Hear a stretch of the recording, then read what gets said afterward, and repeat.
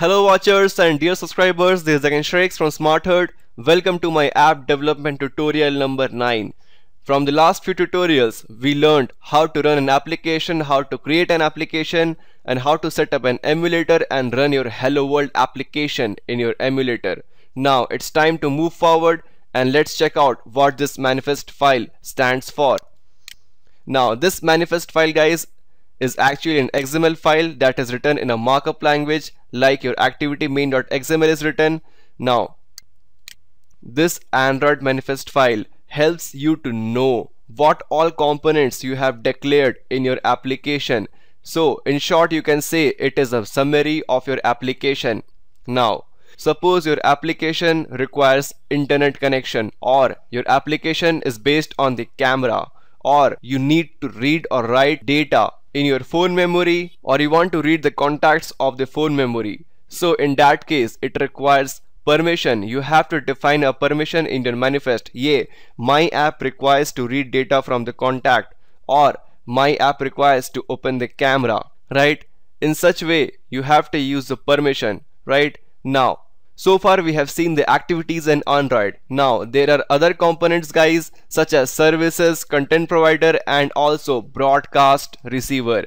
Now these things, services, content provider, and broadcast receivers, I will talk about it in the downline tutorial. So don't bother about it much, guys. You just have to know activities as of now. Now your application is compatible with what devices? That declares the API level. Yeah, my application requires the API level 8 and the maximum API level 19, which shows my app is made for API level 8, that is 2.2 Froyo, but it can run on the KitKat API level 19 too. So all these stuffs just shows the manifest file is the summary of your application. As I told you initially that later on you can change your package name or your app name that appears in the Play Store. All those stuffs you can do in the manifest file itself. Right, now let's check out the codes what manifest file.xml bears.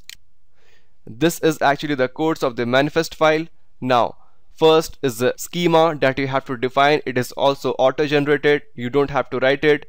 This is the package name that you defined initially while making the application. Now this tag uses SDK, Android minimum SDK version 8. So this app is targeted to the minimum API level 8, that is 2.2 Froyo, but your app is also compatible with the API level 19, that is KitKat 4.4.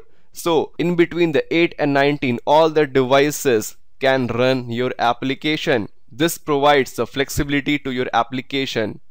Now guys, these stuffs, icon, label, theme, are of very less significance. This icon is actually the app icon that appears in your smartphone, and this is a theme that I talked about in the style.xml. You can change your app theme from there. Now this activity from here to here declares the components or the intents that your main activity.java contains. Now this intent filter actually defines the action and category tag. As of now, just know about the intent. Intents are used to invoke any activity. Now you can invoke your main activity.java by using this action name android intent.action.main, and it falls under the category launcher. That is, when you open your application, then the first screen that appears in your phone is this main activity.java. Now if you define another activity, so in that case you have to define the category like this, android intent category dot default, which I am going to show you when I will go for the complex application development. So pretty simple, guys. Hope you guys understood what you saw. Please subscribe to my channel. This is Sriyank from Smartherd signing off, and do leave a comment below my video. Thank you.